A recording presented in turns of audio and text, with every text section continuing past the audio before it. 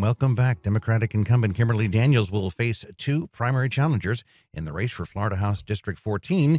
There's no Republican challenger, but there is a write-in candidate, Brianna Hughes, who's also running. Joining me is Therese Wakefield-Gamble, one of the candidates challenging Daniels in the Democratic primary for State House District 14. And I welcome you. Good morning. Good morning. Being the lucky guy who's covering Nassau County elections right now for WJCT, I am aware certainly of the district. But first of all, what is the district? Where is it The geographically? district is very unique. I call it a purple district because it really touches every side of town. So we're talking about North Side, which is Dunn Avenue, Northwest, Newtown near EWU. We have San Marco, the historic district. We have Arlington near JU. We have also East Side near the stadium, the Port Authority. We also have a little bit of West Side off of Macduff and Beaver Street. So it touches just about every side of town in Jacksonville, District 14. But this district was uniquely redistricted for the current incumbent because my colleague, Rep. Nixon, beat her in 2020 for District 13. Okay, we should also mention that Lloyd Cochler, former pastor at Gospeller Ministries, is the other Democrat running in this race.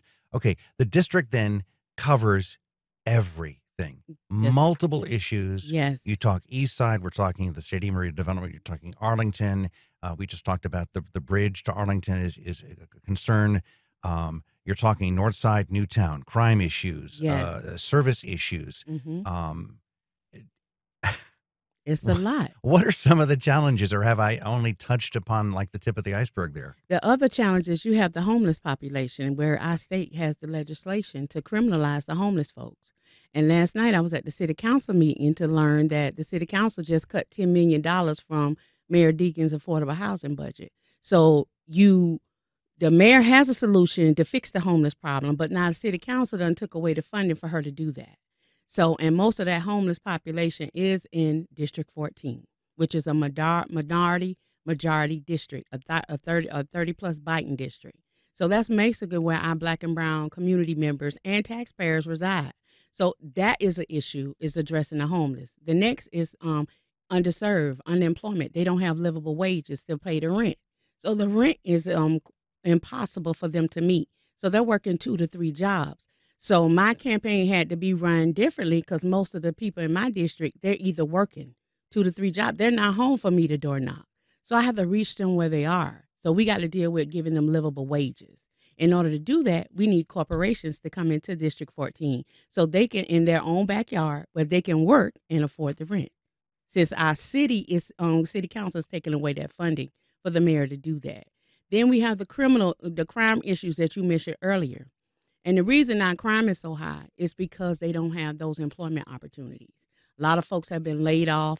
A lot of them are homeless because they can't maintain shelter. They're constantly being moved. They're either living in hotels. See, all these issues exist, and the current incumbent has not addressed any of that. As a reporter in this city for 40 years, those challenges have been discussed for decades. Exactly. The crime rate in some areas, if we had programs to train students for jobs, if they could get placed in jobs and find there's an alternative. Certainly heard that before. We're discussing yesterday with the mayor the homeless issue, and I was at the press conference on that homeless plan. So here are issues that we're aware of and we're working on. Right. It just seems like the latest version of what I've been covering for years. Does that discourage you that we've been working or discussing these for decades? No, I wouldn't say it discouraged me. It's just the right people are not in office to resolve the situation. You got some people in office, they just holding the seat for the power, but they misusing the power and they misusing the tax dollars in the city. We have the revenue as well as the governor of the state of Florida, and they're holding on to it.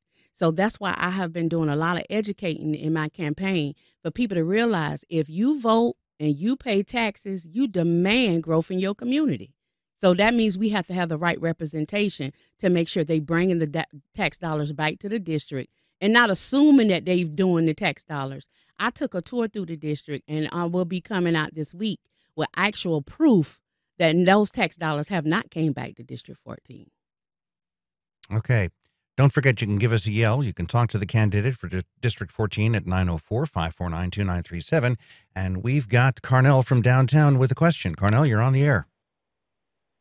Hey, how y'all doing? Fine. Look, what I want to know is specifically dealing with American descendants of slavery. How do you delineate what appropriation dollars look like, number one? And dealing with Black America in the state of Florida, how do you plan on breaking down the subgroups to reform the appropriation process? Are you specifically going to be looking at targeted communities? Number two. And number three, a third response to that is that there needs to be some type of form of reparation commission put together to identify those individual families that have been discriminated against because of their lineage. Now, I'm taking a conservative standpoint because when I look at appropriation dollars, not just on the federal level, but also on a state level, a lot of funding puts the whole Black America of the state of Florida all in one pot, and it's not a direct impact. Now, I want you to be specific and don't give me a runaround, but I want to know direct actions to the appropriation process and how you're going to delineate. Let's let her answer issues. the question if we can. Go for it. Hi, Carnell. I understand your plight. I am a daughter of a slave descendant, and I understand your position with appropriations. And the current incumbent actually sat on the appropriations committee. And first, we got to deal with the policy and legislation, how appropriations is distributed in the state of Florida. So we got to correct the legislation and the policies first. And when we can get that corrected, then we can move forward to the next step of you meant about putting us all in one pot, in one particular group. And that's where we, as the incumbent, will invite individuals such as yourself for us to craft the legislation on what that reparations appropriation will look like for the state of Florida. That is not a decision for just the incumbent to do. This is a community decision. That's why in my campaign, I say putting community first. And this is what community first looks like. It's having conversations with voters like yourself to let's come to the table and find out and craft the legislation on what paying reparations to Black America in Florida would look like. Because until we undo what they have already done over the last decade or so in the state of Florida, we can't begin to give a solid solution on what that will look like. We got to clean up the legislation first, and we got to make it workable so we can be able to craft the legislation and put it through. In other words, we're reverse engineering. We're going to do the work first. We're going to write out the plan first. We're going to write out the vision first. And we're going to also involve the community on how it needs to be dispersed. Then when we present it to the floor and the state and the Senate House in Florida, then we can execute the plan to make sure those funds go where they need to go and make sure we have good stewards in place throughout the state of Florida to make sure it's dispersed appropriately to the descendants of Black slaves. Okay, we're talking to Florida House District 14 candidate Therese Wakefield-Gamble. You are a Jacksonville native, granddaughter of a Black farmer, third-generation preacher's daughter, daughter of a union, International Longshoremen Association, 34 years a wife, mother of 2 married sons, and you've had some adversity Yes, I do. recently, some surgeries and other issues, right? Yes. Last year, for the last 12 years, I was dealing with a lot of invisible illnesses, a lot of medical conditions that the natural eye could not see. So I had a lot of battles with the healthcare professional system, and I had to undergo 3 brain surgeries last year in 120 days because I had a brain aneurysm that went undiagnosed for 12 years. The doctors knew it was there, but they never communicated that to me, and I felt like I was disenfranchised. So I had to choose whether I was going to file a lawsuit and go after those doctors or save my life.